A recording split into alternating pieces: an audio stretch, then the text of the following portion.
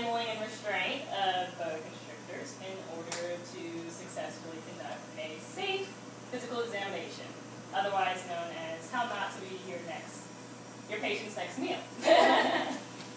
Alrighty, so here today I've got my volunteer, Anya. She is a 5-year-old boa constrictor. I'm going to be using her in a demonstration showing how to properly handle a snake so that you don't get bitten during an exam or you don't stress them out, and how to look at them from head to toe in order to assess their heart.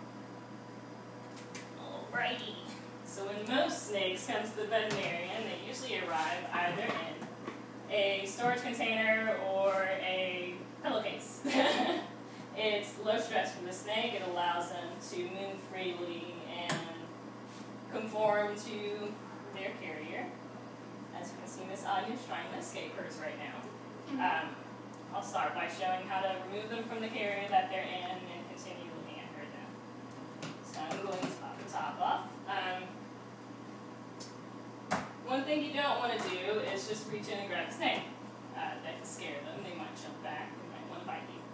So what you ideally would like to do is shield their head and then find another object, preferably a tongue.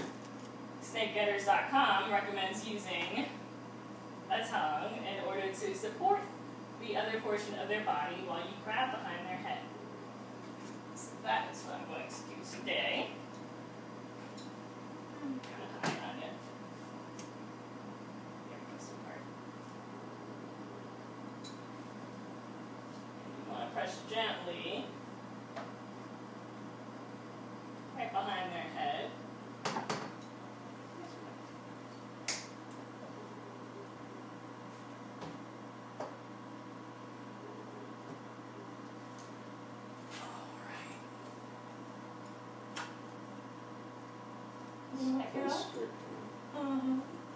She's trying to firmly grasp onto the tongues. Now in this situation where a snake has coiled around an object or your arm, you want to start unwrapping them by their tail. It's not that she's trying to constrict, she's just trying to grip onto objects. For a snake's physical examination, you start by examining their head and moving backwards.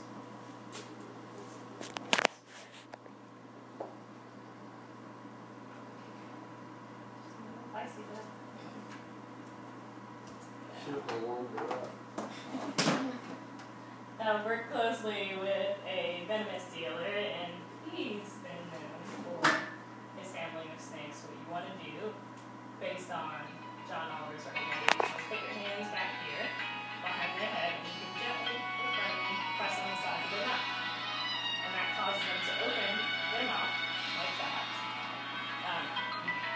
What you want to look for in a snake is that they're flickering their tongue, observing their surroundings, their environment.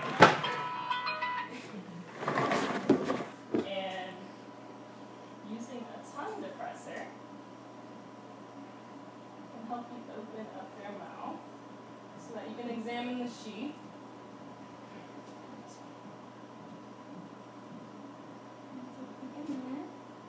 And it should be free and clear, nothing obstructing the bottom of the sheath where the tongue is coming out from. The teeth should have nothing in them, such as bedding, debris, hair. See y'all, nice little smile. Alright, so based on Miss Anya's oral examination, she does seem to be normal and healthy there. The eyes, you want to make sure they are clear.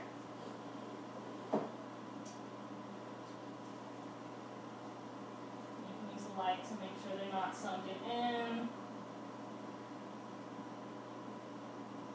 Also examine for any parasites such as mites, which you, again, use the light for help you see. Mites would be either usually little black specks, and in this snake where she has lots of black specks that might be difficult to discern which is a mite and which isn't.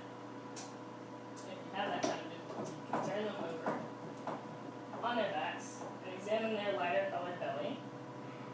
Any of those black flecks, which again, Miss Anya does not have any, so she doesn't have any external parasites. The snake's body is one big long muscle,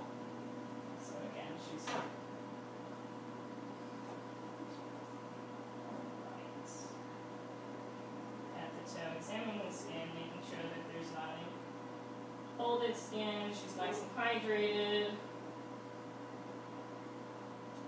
On a physical examination of a snake, typically what you would do for those small animals is, of course, check the heart, lungs, heart rate, respirations.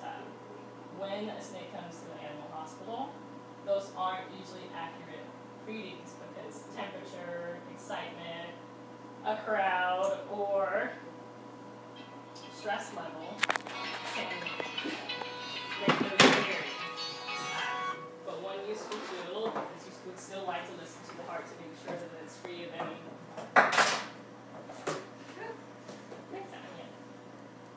that sounds normal and it doesn't have any obstructions. Lungs sound good, clear. One useful tool that the University of Illinois has found is that you can take a wet gauze and place it at the end of your stethoscope and onto the snake's body, and it'll help you hear it a little bit better, and also to funnel out some of the sounds that are coming from them flickering their tongue or an offensive hiss might create. So that is what I'm going to do. Generally, you can find a snake's heart a fourth to a third of the way along the body.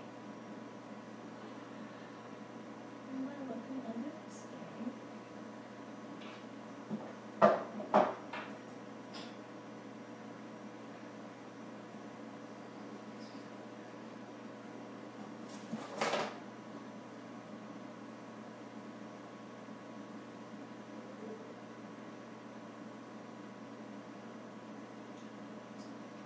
By listening to her, I can hear that there aren't any infections there. She doesn't seem to be suffering from any sort of respiratory infection. Her heart and lungs sound good. Moving on to the lower half of her body, you will find the cloaca, which is the area that they produce feces, urine from.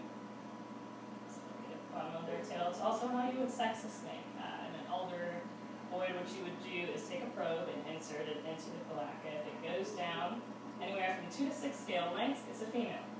If it goes longer than 6 scale lengths, it's a male. In younger snakes, you can pop the genitalia out by gently rubbing it, and those would expose themselves.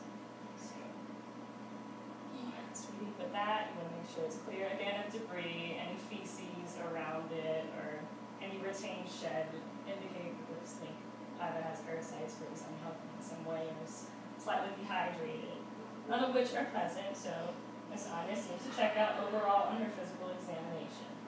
If you use these tools, hopefully you will be able to safely conduct a physical exam on a snake without being bitten or scaring the snake or causing stress to them during their exam.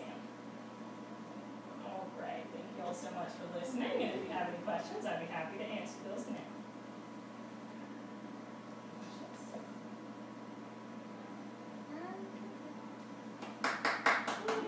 Yay. Wait, I do have a question. How, you were saying like how would you like locate where the heart is again? You say like you look on the underside. What do you see? Do you see anything Just or? a heartbeat. Generally, how I heard it was right here. Okay. And if you'd like to take a listen, you're more than welcome. But yeah, you can feel their little hearts pumping. Oh, okay, cool. Well, again, thank you guys so much, and glad y'all are able to